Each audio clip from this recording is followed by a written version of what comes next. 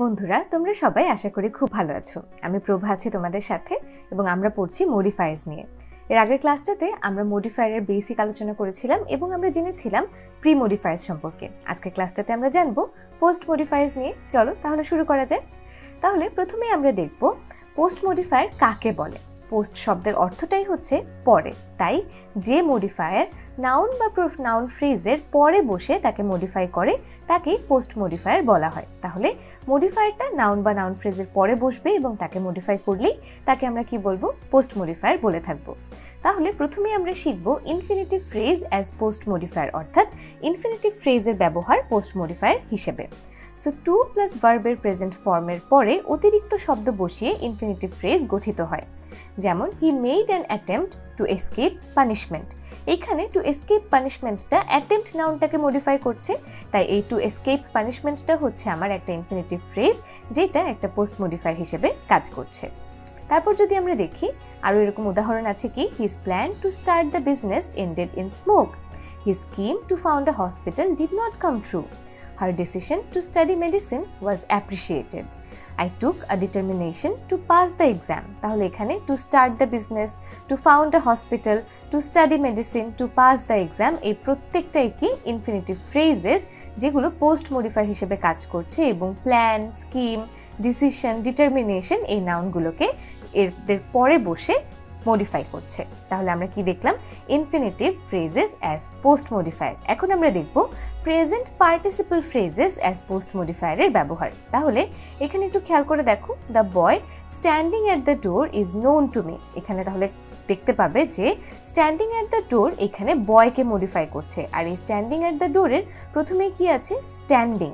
এই স্ট্যান্ডিংটা হচ্ছে present participle. একটু আগেও আমরা জেনেছি আগের ক্লাসটাতে যে প্রেজেন্ট পার্টিসিপল হচ্ছে যখন আমরা ভার্বের প্রেজেন্ট ফর্মের সাথে আইএনজি বসাই সেটাকে প্রেজেন্ট পার্টিসিপল বলা হয়, এবং এটার সাথে আরও কিছু শব্দ যোগ হয়েছে হয়ে স্ট্যান্ডিং অ্যাট দ্য ডোর একসাথে প্রেজেন্ট পার্টিসিপল ফ্রেজ তৈরি করেছে। এবং এই প্রেজেন্ট পার্টিসিপল ফ্রেজটা দ্য বয় যে নাউনটা আছে সেই নাউনটাকে মডিফাই করছে। তাহলে কি দাঁড়াচ্ছে, the boy standing at the door is known to me. তাহলে স্ট্যান্ডিং অ্যাট দ্য ডোরটা হচ্ছে প্রেজেন্ট পার্টিসিপল ফ্রেজ যেটা কিনা একটা পোস্ট মডিফায়ার হিসেবে কাজ করছে। তারপর যদি আমরা দেখি I saw the porter lying on the floor, তাহলে আমরা কি দেখলাম, পোর্টারকে বা কুলিকে ফ্লোরে শুয়ে থাকতে। তাহলে এখানে লাইং অন দ্য ফ্লোরটা কি পোর্টারের পরে বসে তাকে মডিফাই করছে। তাহলে এটা একটা present participle phrase as post modifier ব্যবহৃত হচ্ছে। তারপর আছে he found the girl reading a বুক এবং দে watch the train living the station. এখানে এই লিভিং দ্য স্টেশন এবং রিডিং আ বুক এগুলো ট্রেন এবং গার্লকে পরে বসে মডিফাই করছে। তাহলে এগুলো কি present participle phrases as post modifiers ব্যবহৃত হচ্ছে। তারপর আমরা দেখব past participle phrase as post modifier. তাহলে the machines made in a local factory are working well. এখানে মেড ইন আ লোকাল ফ্যাক্টরিটা হচ্ছে আমার পাস্ট পার্টিসিপল ফ্রেজ যেটা কিনা মেশিনসকে মডিফাই করছে এবং মেশিনসের পরে বসে তাকে মডিফাই করছে। তাহলে দেখো এখানে পাস্ট পার্টিসিপল ফ্রেজ কেন বলছি, ভার্বের পাস্ট পার্টিসিপল ফর্মটাকে আমরা যখন বসাচ্ছি মেড এবং তার সাথে আরও কিছু শব্দ যোগ করছি সেটাই হয়ে যাচ্ছে পাস্ট পার্টিসিপল ফ্রেজ। এবং এখানে মেশিনসকে made in a local factory এই পাস্ট পার্টিসিপল ফ্রেজটা পোস্ট মডিফাই করছে। তারপর যদি আমরা দেখি the book published in 1993 has been revised. The building constructed 50 years ago collapsed last week এবং the letter signed by the principal was posted. এখানে published in 1993, constructed 50 years ago এবং signed by the principal এই তিনটাই কি হবে, past participle phrases as post modifier ব্যবহৃত হবে। আর এই তিনটাই কি করছে, যথাক্রমে দ্য বুক, দ্য বিল্ডিং এবং দ্য লেটারকে পোস্ট মডিফাই করছে। তারপর বন্ধুরা আমরা এখন দেখব প্রিপোজিশনাল ফ্রেজকে কিভাবে পোস্ট মডিফায়ার হিসেবে ব্যবহার করা যায়। সো প্রিপোজিশনাল ফ্রেজ যখন পোস্ট মডিফায়ার হিসেবে কাজ করে তখন অধিকাংশ ক্ষেত্রে আমরা তাকে রিলেটিভ ক্লজ কিংবা সাবঅর্ডিনেট অ্যাডজেক্টিভ ক্লজে রূপান্তরিত করতে পারি। তাহলে দেখো the road two Khulna is spacious. তাহলে এখানে আমরা টু খুলনাটা কি করছে, রোড নাউনটাকে মডিফাই করছে। তাহলে রোড নাউনকে কে মডিফাই করছে, টু খুলনা, এবং এই টু খুলনাটা কি আছে, টু প্লাস খুলনা। তাহলে টুটা হচ্ছে প্রিপোজিশন, তারপর একটা শব্দ যুক্ত হয়ে একসাথে কাজ করছে বলে একে আমরা প্রিপোজিশনাল ফ্রেজ বলতে পারি। তাহলে কি দাঁড়াচ্ছে, the road two Khulna is spacious. এখানে টু খুলনা রোডকে মডিফাই করছে তারপরে বসে, এই কারণে টু খুলনাটা হচ্ছে একটা প্রিপোজিশনাল ফ্রেজ যেটা পোস্ট মডিফায়ার হিসেবে কাজ করছে। এরকম আমরা আরো কিছু উদাহরণ দেখি। The boy in torn clothes is very poor. The fish on the pan is very fresh. The man on board the ship was clever. তাহলে in torn clothes, on the pan, on board the ship এই তিনটাই কি হবে? Prepositional phrases as post modifier এর ব্যবহার। বন্ধুরা এখন আমরা দেখব appositives as post modifier এর ব্যবহার। appositive নিয়ে আমরা একটু বিস্তারিতভাবে শিখব পরের ক্লাসটাতে। এই ক্লাসে আমরা একটুখানি ইন্ট্রোডাক্টরি আলোচনা করে রাখি। যখন দুটো নাউন পাশাপাশি বসে একই ব্যক্তি বা বস্তুকে বোঝায় তখন দ্বিতীয় নাউনটিকে প্রথম নাউনটির অ্যাপোজিটিভ বা কেস ইন অ্যাপোজিশন বলা হয়। এক্ষেত্রে দ্বিতীয় নাউনটি প্রথম নাউনটির সম্পর্কে অতিরিক্ত তথ্য প্রদান করে এবং যেহেতু দ্বিতীয় নাউনটা প্রথম নাউনের পরে বসছে তাই এটা পোস্ট মডিফায়ারের কাজ করছে, তাই না? তাহলে একটা উদাহরণ দেখো, mister Ahmed the principal of our college is a good administrator. তাহলে এখানে the principal of our college এটা হচ্ছে অ্যাপোজিটিভ যেটা মিস্টার আহমেদকে মডিফাই করছে। তাহলে দেখো অ্যাপোজিটিভটা এখানে পোস্ট মডিফায়ারের কাজ করছে, তাই না? এখন আমরা দেখব এরকম আরো কিছু উদাহরণ। We invited mister Islam a great physician of Bangladesh. Humayun Ahmed a famous novelist had consented to attend our function. Babur, the emperor of Delhi, was a pious man. তাহলে এখানে a great physician of Bangladesh mister ইসলামকে modify করছে, a famous novelist Humayun আহমেদকে modify করছে এবং the empire of Delhi Babur নাউনটাকে modify করছে। এবং যেহেতু প্রত্যেকটা নাউনের পরে বসে এগুলি মডিফাই করছে তাই এই অ্যাপোজিটিভগুলোকে আমরা পোস্ট মডিফায়ার বলতে পারি।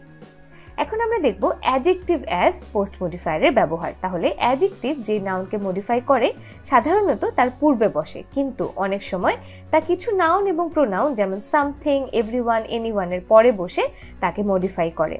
যেমন all the members present in the meeting war against the proposal. এখানে দেখো প্রেজেন্ট শব্দটা মেম্বার্স নাউনটাকে কি করছে? মডিফাই করছে। তাহলে মেম্বার্সের পরে বসে প্রেজেন্ট কি করছে? মেম্বার্সকে মডিফাই করছে। তাহলে এই কারণে এই অ্যাডজেক্টিভটা, প্রেজেন্ট একটা অ্যাডজেক্টিভ, এইটা এখানে পোস্ট মডিফায়ার হিসেবে কাজ করছে। সিমিলারলি যে কোনো অ্যাডজেক্টিভে যদি আমার নাউনের পরে বসে তাকে মডিফাই করে সেটা পোস্ট মডিফায়ার হয়ে যাবে। তারপর আমরা দেখি আরো কিছু উদাহরণ। I don't find anything wrong in these documents. আমি এই কাগজগুলোতে বা এই দলিলগুলোতে কোনো কিছু খারাপ দেখছি না। There is something abnormal about his behavior. তার আচরণে একটুখানি ঘাপলা আছে, বা abnormal মানে হচ্ছে একটুখানি কেমন যেন আচরণ বা সাধারণ না। Is there anyone interested in art? কেউ কি আছে যে আর্ট বা শিল্পে আগ্রহী? এখানে wrong, অ্যাবনর্মাল এবং ইন্টারেস্টেড এগুলো নাউনের পরে বসেছে। এনিথিং, সামথিং এবং এনিওয়ান এই তিনটা নাউনের পরে অ্যাডজেক্টিভগুলো বসে এই নাউনগুলোকে মডিফাই করছে। তাই এই রং, অ্যাবনর্মাল এবং ইন্টারেস্টেড এই তিনটা অ্যাডজেক্টিভ হচ্ছে পোস্ট মডিফায়ার হিসেবে এখানে কাজ করছে। তারপর বন্ধুরা আমরা চলে এসেছি একদম শেষ অংশে। এখানে আমরা দেখব relative clause as post modifier, অর্থাৎ রিলেটিভ ক্লজকে আমরা পোস্ট মডিফায়ার হিসেবে ব্যবহার করতে পারি। এবং আমরা বলছি কি রিলেটিভ ক্লজ সর্বদা নাউনের পরে বসে উক্ত নাউনকে মডিফাই করে। যেমন the boy who lost his pen is poor. ছেলেটা যে কিনা তার কলম হারিয়ে ফেলেছে সে একটু দরিদ্র। এখানে হু লস্ট হিজ পেন বয় নাউনটিকে মডিফাই করছে। তাহলে এই হু লস্ট হিজ পেন কাকে মডিফাই করছে? বয় নাউনটিকে। এই কারণে হু লস্ট হিজ পেনটা একটা রিলেটিভ ক্লজ এবং এটা একটা পোস্ট মডিফায়ারের কাজ করছে। তাহলে বন্ধুরা এর মাধ্যমে কিন্তু আমরা অনেক ধরনের পোস্ট মডিফায়ার সম্পর্কেও শিখে ফেললাম। তাহলে আমাদেরকে কিন্তু প্রশ্নে এরকম করেই বলা হয়ে থাকে যে তুমি পোস্ট মডিফায়ার বসিয়ে এই জায়গাতে শূন্যস্থান পূরণ করো।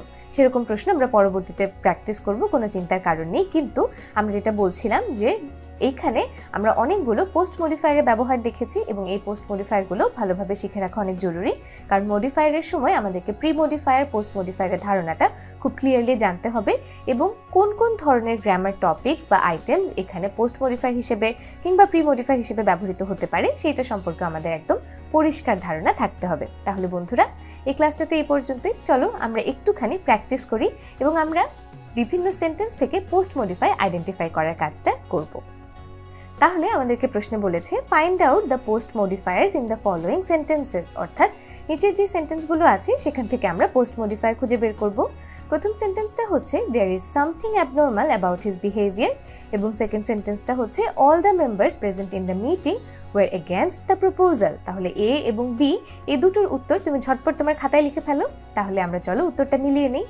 তুমি আগে উত্তর লিখে কিন্তু তারপর ভিডিওটা আনপজ করে মিলিয়ে নিও। There is something abnormal about his behaviour, এখানে অ্যাবনর্মালটা হচ্ছে আমার পোস্ট মডিফায়ার যেটা সামথিংকে সামথিং এর পরে বসে মডিফাই করছে, আর all the members present in the meeting war against the proposal, এখানে মেম্বার্সের পরে প্রেজেন্ট বসেছে এবং বসে মেম্বার্সকেই কি করছে মডিফাই করছে। তাই এই দুটো সেন্টেন্সে অ্যাবনর্মাল এবং প্রেজেন্ট হচ্ছে আমার পোস্ট মডিফায়ার্স। তাই প্রথমে আমাদেরকে আইডেন্টিফাই করা শিখতে হবে, তারপরে আমাদেরকে fill in the blanks practice করতে হবে যাতে করে আমরা ব্ল্যাঙ্কসে বসাতে পারি যে পোস্ট মডিফায়ার বা প্রি মডিফায়ার যেটাই আমাকে ইনস্ট্রাকশন দেওয়া হোক সেটা আমরা বসাতে পারবো।